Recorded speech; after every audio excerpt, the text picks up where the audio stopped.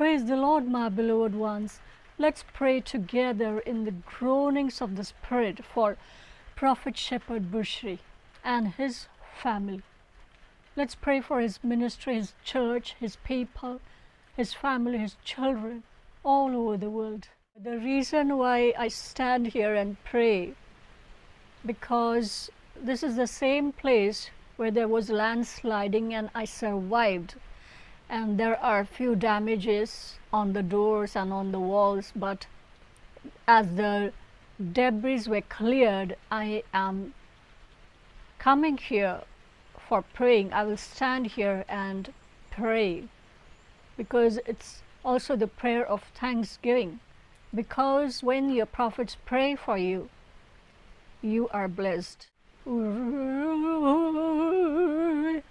And now we should pray for them.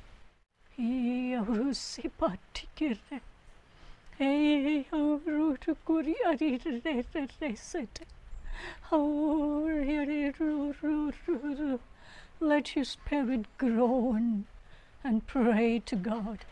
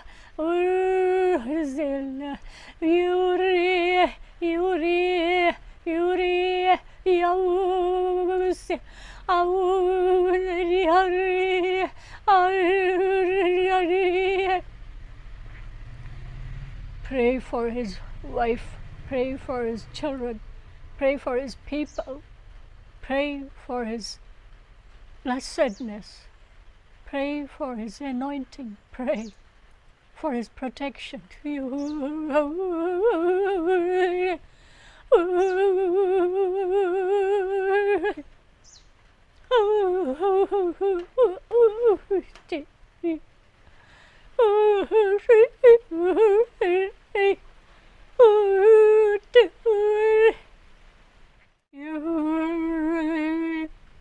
Give a thanksgiving prayer.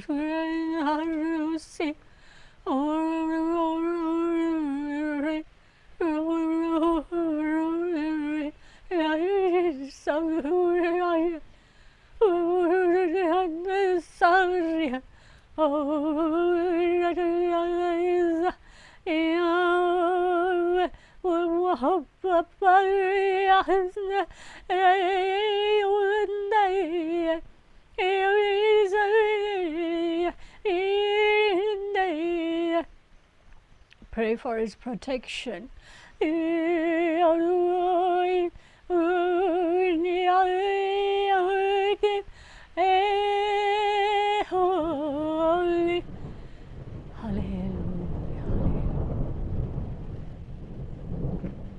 Hallelujah. Thank you, Lord. Thank you, Master. Thank you, King Jesus.